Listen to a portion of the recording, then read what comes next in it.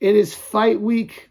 Dimitri Bivol, Gilberto Ramirez, a.k.a. Zerto Ramirez, a.k.a. Cowboy, coming at you, light heavyweight bout. And obviously, this is a good one, man. This is a really good fight. First off, everybody knows Dimitri Bivol because he beat Canelo Alvarez last. Very good performance, fought really well, won the fight. And Dimitri Bivol, I think, is the longest reigning champion in boxing at a single weight class. I think he has the longest run as being a champion. So that's pretty cool stuff for him. But when it comes down to it, I mean, Bivol has been a good fighter. It's not like he just started in this Canelo fight. I saw it when he beat Joe Smith. He beat him like 119, 109. So that wasn't even competitive. I think Bivol is a very good fighter. I think he was very underrated.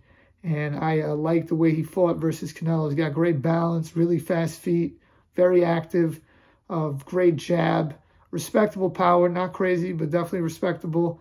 And he's mentally tough. You know, I was there in Vegas and I saw him at the weigh-in, and it was like everyone was there pulling for Canelo, and he was just calm. And I remember thinking, this guy is going to be all right. He was very confident.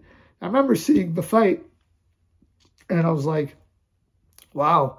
After the first round or two, I'm like, wow, Bivol's like, he's really good, this guy. And like, he's coming to win.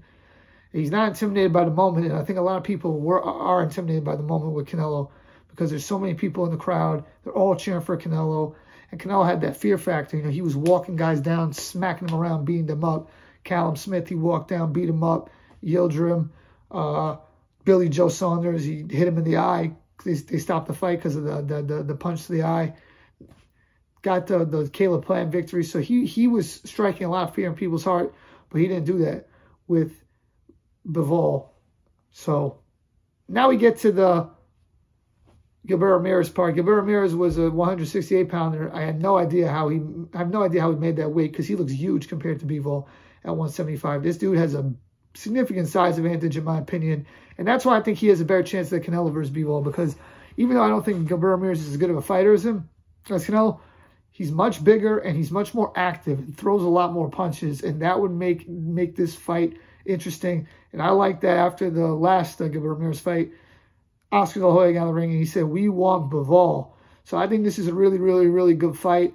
I think that Gilberto Ramirez has a good shot of winning this fight. I know he just came off beating Bivol. I mean, Bivol just came off beating Canelo, but I think Gilberto Ramirez has a really good shot at winning this fight. I am thinking I'm not going to say 50-50. I'm going to say 60-40 in favor of Bivol. I still think Bivol is the favorite. I still pick him to win, but I think Gilberto Ramirez is a very live dog in this fight. And I'm really looking forward to this fight. This is definitely one of the fights that I probably my top 10 most anticipated fights this year.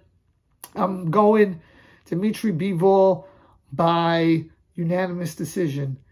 And I think that Gilberto Ramirez makes a good account for himself. But it'll be interesting to see, because if Bivol beats Gilberto Ramirez, he's fighter of the year in my mind. And I think that in everyone's mind, he wins fighter of the year because he beat Canelo and Gilberto Ramirez. So to me, that's fighter of the year material. I don't think anyone else has a better case for him this year. No, Devin Haney does not have a better case for him because he beat Kambosos twice. And Fury beat White. If he beats Chisora, it's not enough. I don't think Usyk beating Joshua is either enough. I mean, at the end of the day, Dimitri Bivol beat the #1 guy, Canelo Alvarez. And even if he wasn't at his best weight, he was at light heavyweight, not super middleweight, he still beat him and beat a really good light heavyweight in Gilberto Ramirez if he beats him.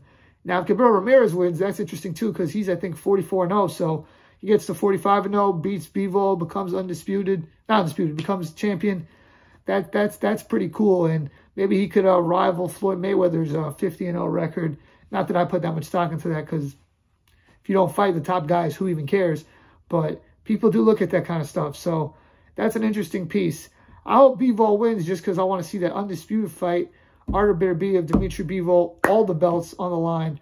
But let's see if that happens. You know, Gilberto Ramirez, his job for himself, his job is to make sure that we don't get that undisputed fight after this. But hopefully, whoever wins the titles, we can get an undisputed fight, because that's what I think is the most important in boxing, is to see who's the best in every weight class and for the best to fight the best.